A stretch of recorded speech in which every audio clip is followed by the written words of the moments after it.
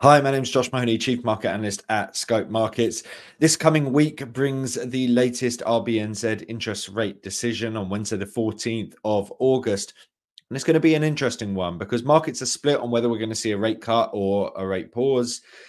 But we need to look into whether there's a justification for it and whether they're actually just holding off to see the inevitable.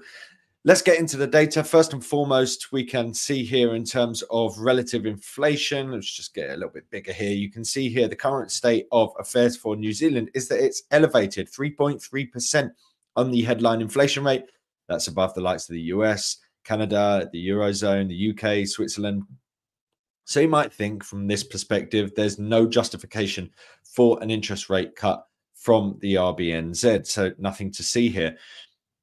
Well, that may be the case, but then you also need to bear in mind how things are going to shape up once we see the next inflation gauge coming out from New Zealand, bearing in mind that we have, of course, got a country that releases its inflation data on a quarterly basis. So we've got to wait around about 2 months to get that next quarter of data. But as we can see here, the last 3 quarters saw inflation that was at a very healthy level. It was back below the kind of levels that we were seeing prior. And it's notable that the figure that we're seeing stripped out this time around essentially is the outlier here. It's not the norm. So the last 3 readings were 0.4% for Q2, 0.6% for Q1. So between them adds up to 1%.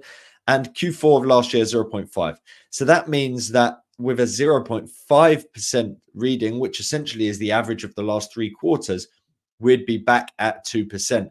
And the reason for it is that we've got a big old 1.8% reading from Q3 of last year being stripped out. So 1.8% being stripped out. So the fact that we're at 3.3% for New Zealand inflation is a temporary measure. And you can see over the last 3 quarters that we are essentially tracking at target. And you can see that on the bottom section. I've essentially annualized each of the previous 3 quarterly figures. Well, I've annualized each of the quarterly figures, and the past 3 numbers are tracking around that 2% target. So in 2 months' time, there's an expectation that we're going to see New Zealand inflation back down to target. So 3.3 now, but in one foul swoop, there's a good chance we might be right back down to that 2% target.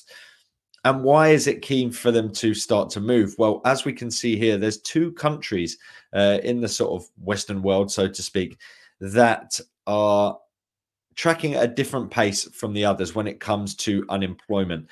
One of them is Canada, and we can see that it's pushing sharply higher. I say sharply, it's moving sharper than many of the other countries here. The other one is New Zealand. We have been climbing in terms of unemployment. So there is a bit of pressure on New Zealand to act. And when we're looking in terms of the interest rates for New Zealand compared to many of these others, New Zealand's interest rate stands above the rest. It's at 5.5, bearing in mind the Federal Reserve is at 5.252 to 5.5. So we have a band. And then some of the others are a little bit lower than that. So I'll just bring that up. I should have really created a chart for that one. So 5% for the UK, 4.5% for Canada, 4.35% for Australia, the Eurozone 4.25%, 1.25% for Switzerland.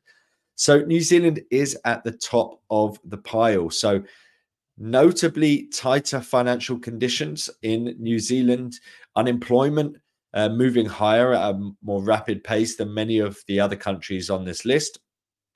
And a view that in 2 months' time, if we see something akin to what we've seen in the past 3 quarters, it's likely we're going to be pretty much back down to target. So there is pressure on the New Zealand to act, and there is the basis for them to act. Now, the view for markets at the moment is split. 66% chance that we keep rates steady at 5.5, but then a 34% chance that we see a rate cut, according to Icon. We've actually got it here as Trading Economics. It's the Refinitiv Icon platform.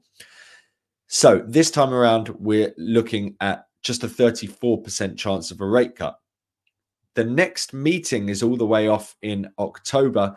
So we're going to have to wait, and we'll pretty much be around that point where we see New Zealand inflation being reported. Let me just quickly look at when that is. So that's the 15th. So this meeting is going to be on the 9th. It's going to come a week, just less than a week before that inflation rate. Market's very confident about that. 75% chance that we see a rate cut that time around, despite the fact that we wouldn't have seen our inflation data coming out by that point. And then from there onwards, you know, pretty much a rate cut at every meeting. The perception is that over the course of the next year, we would then have rates back down around 3.75. So that's 1.75% below where we are at the moment. So a dramatic period of easing ahead of us. And so it's just a question mark of the timing of this. You know, do we start now? Do we see them front run it? Or do we see them front run it next time? Because in October, they still wouldn't have seen their inflation data. But either way, whether we do it this time around or in October, you're probably going to feel quite confident that we're going to see something in terms of inflation that brings us back down towards target, whether we hit 2% or in that area. That seems very likely. And given what's happening within markets at the moment, the potential for a recession everyone's calling for over in the US, the volatility we're seeing for global markets, could we see them act this time around? It's certainly a possibility, 34% chance possibility as markets are pricing it. But I think there's a good chance that we could see something this time around. In terms of the chart to watch, this is one that I will often follow when I'm looking at the likes of the Australian dollar or the New Zealand dollar, and I like to trade the Aussie against the Kiwi.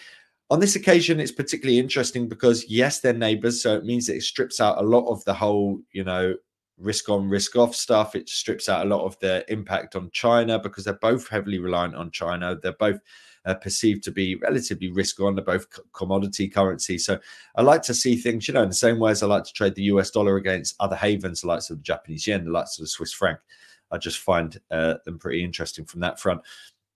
For this one, we're looking at a market that has pulled back pretty sharply in the prior week. You can see this is the weekly time frame. So that big pullback coming down towards this ascending trend line, which we didn't touch, so we didn't really confirm, but we came very close to it alongside that 76.4, which again, we didn't touch, but we came very close to it. So we're starting to see the bulls coming back in charge here. You can see some bullish candles here, long lower shadow in towards that area. So there's a good chance that we do see the bulls coming back into play. The RBA, you know, I think there's a good chance that we see them hold off for a decent period yet.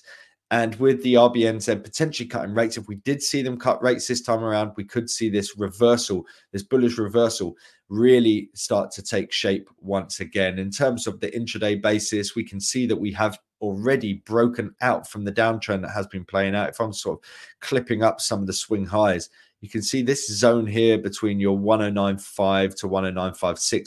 That's the key zone that we needed to break through. And that's exactly what has happened. Then what's happened since? We've seen a rally into the next resistance level, and then we've pulled back into another retracement. In terms of the fib, you can see this is probably a 76.4. It's certainly tagging around that area or below that area. So there's a good chance that the bulls go onwards and upwards from here. There's the basis for the RBNZ to move ahead of time. Will they do it? Who knows? But this has already started to show signs on an intraday basis of having bottomed out. And the wider trend points towards a possibility that this recent sharp pullback for the Aussie against the New Zealand dollar could be a potential area where the bulls come back into play once again.